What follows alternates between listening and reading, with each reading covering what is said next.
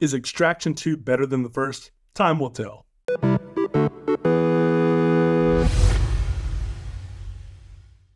There are aspects that are stronger than the first movie and some that are not. Not gonna commit to one or other right now, but my gosh, if this isn't a fine collection to the action movie renaissance of the last decade. I love the whole stuntman turned directors thing going on. Sam Hargrave has really made a name for himself, and fun fact, his brother, Daniel Hargrave, his wife's parents at one point, and maybe still do, attend the church I used to work at. Pretty cool.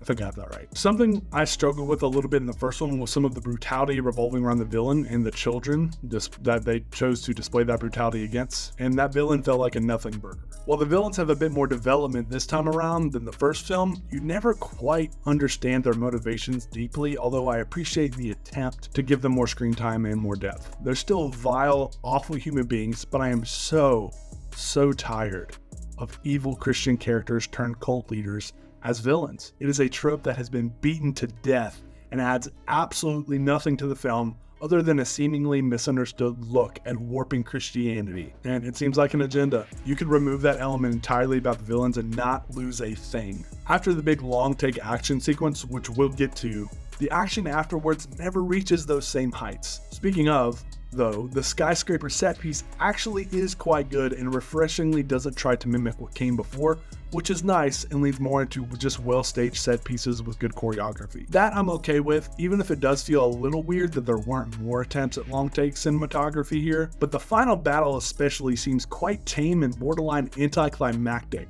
in comparison to the standout and very good set piece before it. It's not bad, it's still entertaining, it's just over very quickly and lacks the oomph of the previous ones. And my man Daniel Bernhardt is wasted, which is a tragedy. He has so much talent. I want him to lead a project like this soon. Now that's not to say that any of the action isn't well staged or exciting. It's incredible and continues to elevate the genre, and each action sequence is very different from the others in the film, especially the 21-minute long take sequence. Now, I've seen criticism as it's not a true long take, and some feel that hurts the concept of what goes into them. I can see where they're coming from with that, but context matters. It's still a very impressive series of long takes strung together to make a huge one, and that's no small feat. It took them 29 days to shoot, and frankly, I've never seen one done on this scale, with this scope and magnitude. And this is edge of your seat, precision-based cinematography leading to tension that had me sweating by the end. You'll lose your breath in the best kind of way. It is one of the all-time best action sequences I think I've ever filmed and experienced. I'm not kidding. I know that seems like hyperbole, but I'm a sucker for a long take and fight scenes, and this blew me away. But as I mentioned, it's in the first act, that long take, and they attempted different kinds of action later on,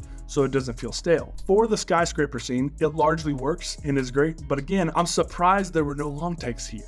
And we already went over the final one, which was entertaining but weirdly abrupt. I'm also pleased to say the emotional core from the first one remains. I do really miss the character of Ovi and what that dynamic added with Tyler in the first one, but Hemsworth still showcases such a variety of talent here. Comedic timing, gravitas with emotion, and a knack for action and choreography that's stupefying. How they continue his arc from where we left it with the death of his child is poignant and actually had me briefly ugly cry at the end. It hit me hard as a dad. I was also happy to see the side characters get way more screen time. They're likable and absolutely killer in the action sequences. There's a really good ensemble here, even get a Thor reunion with Idris Elba getting an extended cameo. The tease for a third is a little too strong, but it's still exciting. I'll be curious what else they can do with the character of Tyler Rake at this point, but I don't know what they would do for this one, and it worked really well. All in all, I was not a fan of the villains, and the action outdid itself a smidge too early in the film that led to anticlimax in the climactic fight. But that's not lessening the impact and grit within every action scene. It feels more personal,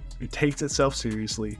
Netflix has another hit on their hands without a doubt. Extraction 3 has been confirmed, and I say, bring it on. I give Extraction 2 4.5 out of 5 stars. Thanks so much for watching. Ring the bell to be notified of all videos upcoming soon. Be sure to like this video as well, it really helps out the algorithm. And remember, always look for the good.